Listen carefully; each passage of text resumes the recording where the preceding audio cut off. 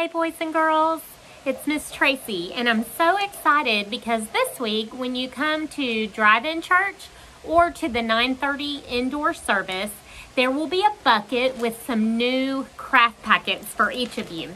So we are starting a brand new unit next Sunday, which will be about Jesus the Savior.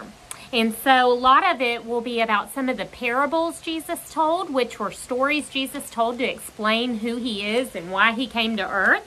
So you'll see in your craft kit that you're going to pick up a pot and some seeds, and you can dig up some dirt and plant your own little plant because Jesus told a lot of stories about seeds. And then you'll see a sheet about, there we go, the lost sheep that you can design with stickers. And you will see an ornament you can make based on John 6, because John 6 is the hard teachings of Jesus, some things that Jesus said that were difficult. And then the last sheet will be a fun activity sheet all about Jesus and Lazarus, his friend Lazarus. So we're going to be having a good time in September.